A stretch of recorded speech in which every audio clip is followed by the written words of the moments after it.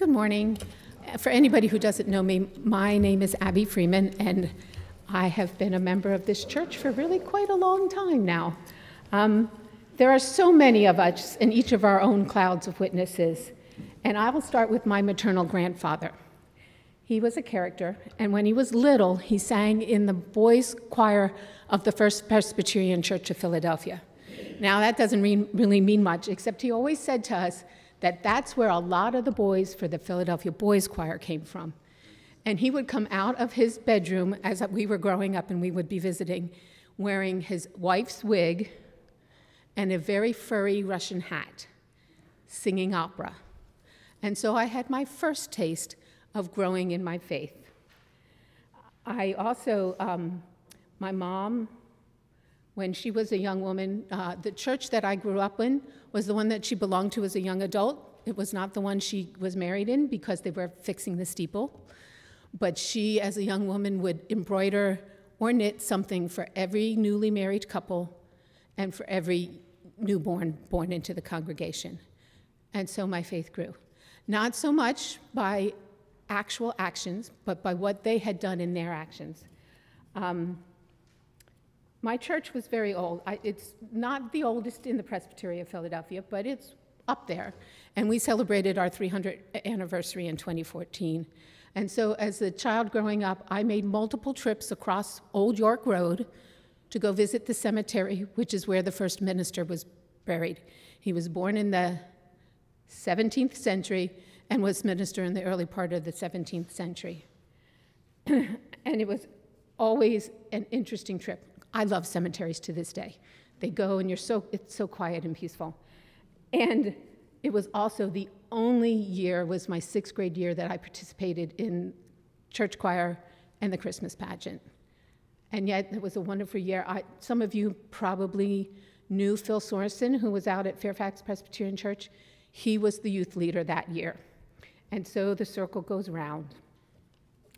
My father, who grew up where the current president is from, in Scranton, Pennsylvania, or the suburbs of Scranton, never missed a day of Sunday school from 1st grade through 12th grade.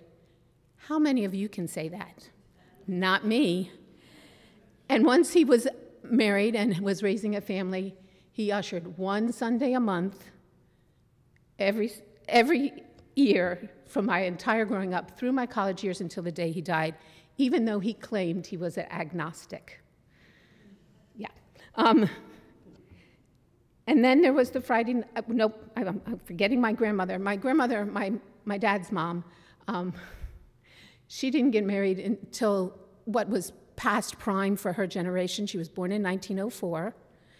And when she was a young adult, she went on a co-ed camping trip with the church. I thought that alone was unusual.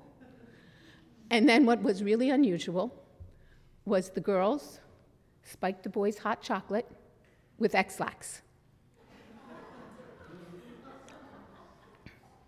And so each part of my family has contributed to my faith journey, not necessarily in what you would call traditional.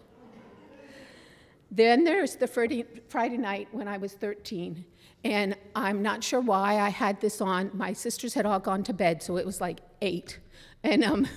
And the TV was on, and it was not something that I would consider watching. It was the Billy Graham revival, which at that time was on once or twice a year. They would be televised. And I took Christ as my Savior that night. It's something that I always say in my faith journey, because today I would not be what you would call an evangelical Christian. But there was something about that night and the way he spoke that brought God into my life. Not that he hadn't been there before per se, but it was something that became a reality to me. The very next year was confirmation year, and I don't even remember his name. It was Mr. Something, because in those days you didn't call anybody by their first name, but I can see him standing in front of me or the class, and he asked me and about 4 others to please get up at the end of our confirmation class in the spring, before we were actually confirmed, and to present our projects to the congregation. And that, in and of itself, gave me like a grounding that my faith was something that was what do I want? My faith was something that was grounded or was real. And so he's another part of it. There was also Mary Lee Tatum. I don't know if many of you anymore remember her. She was in this church for maybe 5 years. Ann Mugler just raised her hand. She was in the church for maybe 5 years. She taught down the road at the high school. And she was the leader or the facilitator of the young adults group. Well, I don't know if you could call it the young adults group, because even then I was like the youngest person, and if I wasn't 30, I was really close. But then Kevin Ayers came along, and George Kent would come in when he was home from college, so I guess that made it young adults. It merged into the Seekers instead, where we could look at portions of our faith that were non-traditional, and we could talk about them in a non-traditional Bible study way. All of these people molded part of my faith today, but including you guys. Each and every one of you, I know in some way, has contributed to my faith journey and my cloud of witnesses. But one of the ones that currently is a part of my cloud of witnesses the most is my daughter, Morgan.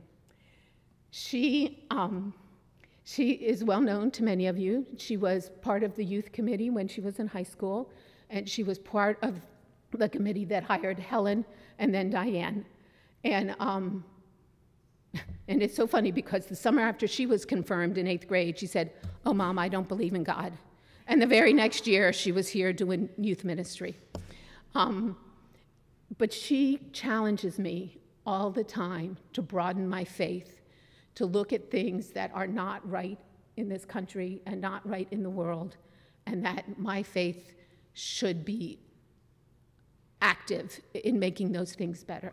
And so she's there as I try and live into Jesus Christ's responsibility in life to me a little bit better. So if we go into this season of Lent, if you have not been asked to be part of a cloud of witnesses yet, think about doing that. Think about your own story. My stories are not like deep and really hearty, faith-based, churchy kinds of things, but there are lots of pieces, and you have those pieces too. So think about doing your own witnesses of clouds, even if you don't ever get asked to get up here and stand. Thanks.